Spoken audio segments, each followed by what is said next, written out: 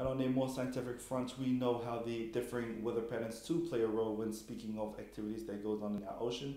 To gain more insight, we speak to Teina Rongo from the Climate Change Office. I tērā, ko tae atu te Citv ki kore I te upasi o te climate change I te ui maramatu no runga I te ao Nino e te La Nina I roto I te tuanga o te tau I ngā rewa. Kui asu te Citv ki Teina Rongo, hea te tai tūkatianga o te ao Nino e te La Nina I roto I te tuanga tau I ngā rewa. Nā karoko ia koe te akamarama mai te tai no te ao Nino e te La Nina. Akamarama puto o atu I te El Nino e te La Nina. I roto I te Pamuana Pasifika, ko te Western Pacific I te tua I Papua New Guinea ma, te Philippines, I tua I Australia ma, ko te ngai moana mana ana roa te tenea. Me akara tātou ki te tua I te eastern side, ko te tua anuanu te. Ko te trade winds o ki te tātou Pamuana, e pupu I mena na te tua na the eastern side. So, me akareria tātou I te arang o te trade winds, kanga tātou rea te opera o atu ai I te taimana, I no o atu ki te tua opunga, the western side. Nara me tāki te I tuatau, o te trade winds a tātou I kite pupu I mea nā te tua itinga mai, ka ririnui e. Me ririnui e ka opara ai rea E tra tai anu, opara me e tra tai anu ki te tua opunga, ki the western side. I nara, ko te o hire, ko te La Nina condition te. E rua o ki tū o te tauianga reo, te La Nina condition te, me ririnui te trade winds, toto e tra tai anu across ki the western side of the Pacific. Me te ara tātou I te tei tuatou, ka topa tra trade winds I te tei tuatou, ka pupu I mai tra trade winds nā te tua opunga mai, nā te western side mai. Te ka tupuria tra tai maana I te tua opunga, toto e mai ki te tua itinga across the Pacific. Ko te akamarama anga te o te El Nino e te La Nina, e tuki ke tānau, tātou e tānau impact area, poi meni to tātou Pamuana, mainly te tua o te ua, te Vaiatora, pera katoa rā, te aranga o te ika me te aia. I te monire o ki to Pākene, ko rawe I atu o ki te tai iri kāpuanga nā te tuanga o te Marine I kore I te New Hope Church. I roto I te rera ai, o oro ngātua Georgia Langton I te tai presentation no runga I te nekeanga o te ika e ai, I roto nei I to tātou Pamuana. I nana I reira, ko tai atu te Citv ki ko I te MMR, no te hui atu ki Georgia no runga, I te nekeanga o te ai, I te tuatou o te ao Nino e te La Nina. You presented at the recent meeting by the Marines, the New Hope Church on migration of tuna. In response to climatic shift, can you please explain how does the tuna migrate in our waters during La Nina and Nino? The warmer waters that are found in the equatorial Pacific region, and so during La Nina years, those waters tend to be pushed further in the western Pacific, in areas around Papua New Guinea, Philippines, those places. And those warmer waters are kept over there because of the prevailing trade winds and the equatorial currents that are pushing it in that direction. And then on the other side of the coin is La Nina years, when those trade winds sort of relax and the equatorial currents weaken, which allows that pool of warm water to then push further towards the east, over towards our zone, and that's when we tend to see more catches in our EEZ. So there's been some tagging studies done by SPC which indicate that skipjack follow these warmer waters.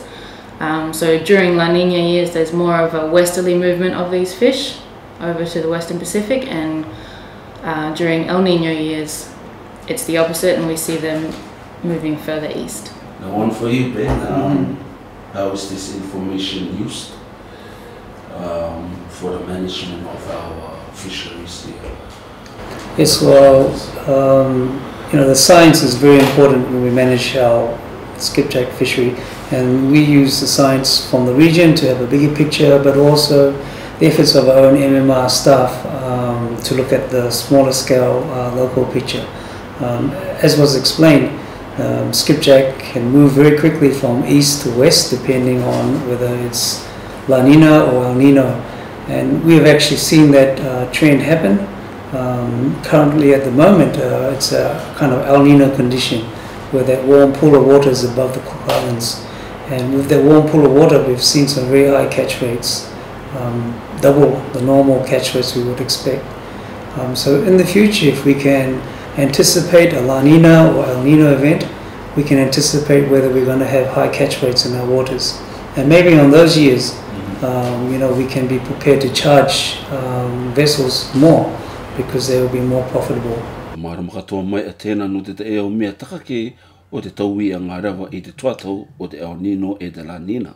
Ko akari katoa mai o ki aia i te te manako, no runga i te tautai anga o te aai I roto I te tuatau. So on top of the El Nino La Nina that I mentioned earlier, there's also another climate cycle that operates on top of El Nino La Nina.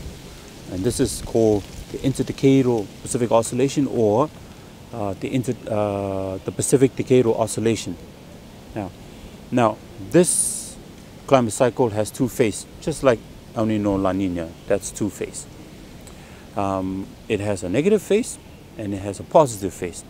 Now the negative phase, we saw that from the 1940s all the way to around the early 1980s. This was the negative phase. This period, or this phase of this cycle, is when La Nina became frequent. Okay, now we know La Nina brings a lot of rain to the southern Cook Islands, and that's what happened. We had all our wetlands filled with water, tilapia was everywhere, and so forth. That was the wet period. From the 1980s to around 2000 to the late 2000s, we went through a positive phase. Now the positive phase is when El Nino becomes frequent.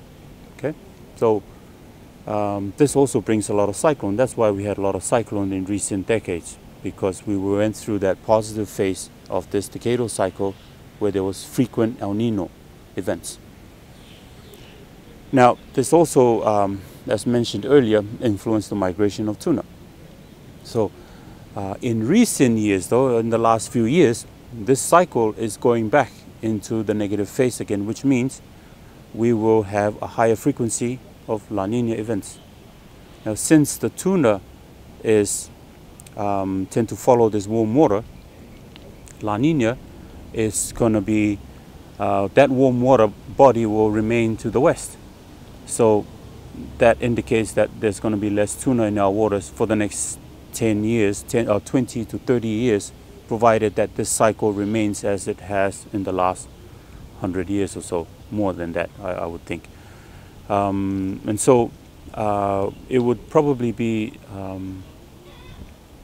good that we consider this cycle going into more La Nina events that's predicted in terms of fishing in our waters.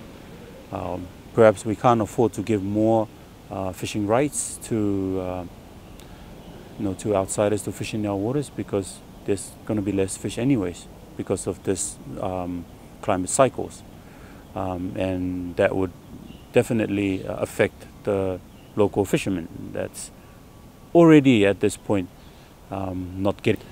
In fact, this is already evident here throughout the Cook Islands. We've done some interviews throughout the Cook Islands. We went north, south, and it supports this. Already there is a decline in these resources throughout the Cook Island. Perhaps this is the reason this shift into this negative phase is keeping the fish to the west and not so much to the east. But as we go through this negative phase, it does not mean that there's no more El Nino events, but the frequency of El Nino will decrease, definitely, as shown in the last several decades, in terms of the linkage between this decadal cycle and El Nino La Nina. So yeah, it doesn't mean that there's not going to be any El Nino, but like I said, the frequency will drop. Ko te koe sa mara e ripoti atu nei no te Citv News.